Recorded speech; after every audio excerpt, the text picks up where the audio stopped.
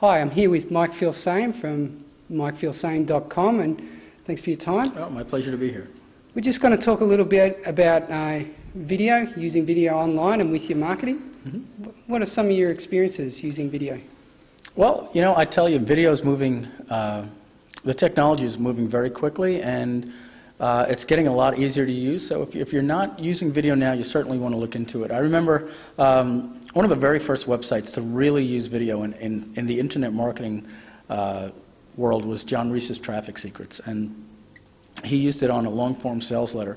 But back then, and he did a great job with it, back then you could really get away with you know, videos that didn't have the best lighting, the best quality. Just the fact that you were using video on your website was pretty impressive. But today what I've noticed that it's very, very important that if you're going to get into this game, that when you're doing a video, you don't have an echo like this. And there's even one of my websites that I have a partnership with, I've asked the person to redo the video because the introduction, he did a nice background with the green screen and everything like that. But what you're seeing is it looks like he's in this library with soft padded books and carpeting, yet it has the echo of being in you know, in a hallway or something like that. So I think we really need to really focus on the sound quality and the production quality, the lighting, and using green screen effects and things like that are getting very, very popular.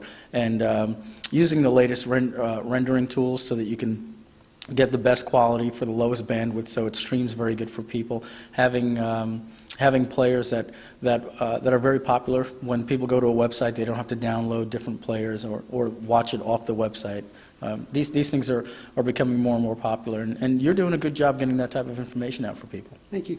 I notice a lot of marketers like to use it for testimonials, but how do you like to use video for promotion of yourself or communication with your customers? Recently, you know, right now we're somewhere in the middle of 2007.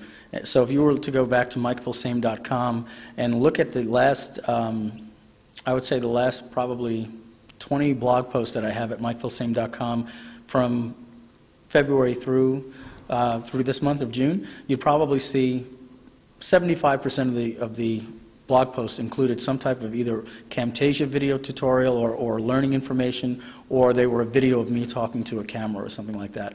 And I'm finding that it's that one step closer to working with building a relationship with your people. When they can see you, it really brings the trust factor up more.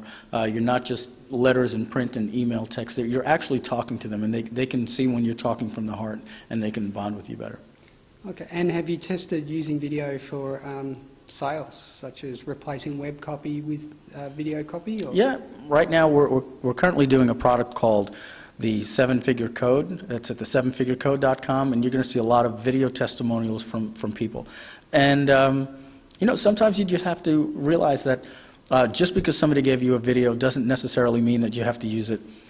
Sometimes the text will actually be better. Sometimes people they're not giving you really what you want. Like, for instance, some of these people were giving a testimonial as if we were going to be doing the event again. So the testimonials were saying, if you ever have an opportunity to go to a workshop like this with Mike, make sure you go. The networking was great. But we're actually doing a DVD course out of the video. So somebody giving a testimonial about networking really doesn't help the sales page. So it's not that you're insulting the person. Sometimes you have to leave the testimonial out. We have some that were 6 minutes that we've chunked down, and we've done some quick transitions, and we've chunked them down to about 30 seconds.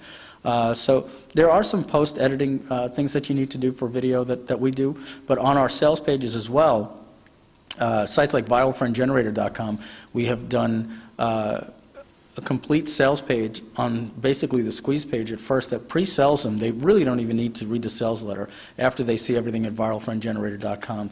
It's probably a 5-minute video presentation, animation through PowerPoint that allows people to see exactly what the tool does. They enter their name and their email address. They actually use the software in the process. They tell some friends, and then they go over to the sales letter. At that point, they really need to just order, but we still have the long-form sales letter there. Yeah, I did notice in the Butterfly Marketing Manuscript, which you'll see a link for just below this video, you did mention there are times when you don't use video.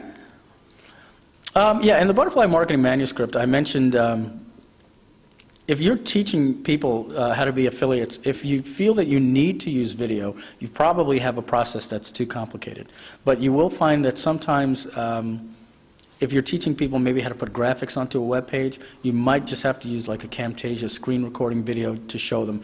But if possible, if you can do it without video, then you have a simple process. But if it does start getting a little complicated, you definitely want to use video. And just reading butterfly marketing and your whole system, viral is one of the greatest way you get subscribers, you get people into your list. Now, YouTube has plenty of video on there that has viral impact. Mm-hmm. Have you ever thought about doing something like, you know, walking into a wall or something crazy, something Mike Filsaime doing something crazy that goes viral on YouTube? Yeah, we think about it all the time. Right now, give me a hug now. And we say, yeah, right. Yeah, free hugs. What's the thing that we're doing right now? Oh, we're thinking of doing I'm a Mac and I'm a PC type of commercial, but kind of like I'm a guru and I'm an anti-guru, and just we're not really sure what we're going to do, but we might start poking fun at internet marketing and some of the things that, you know, quite frankly, I've been voicing a little bit about in my newsletters.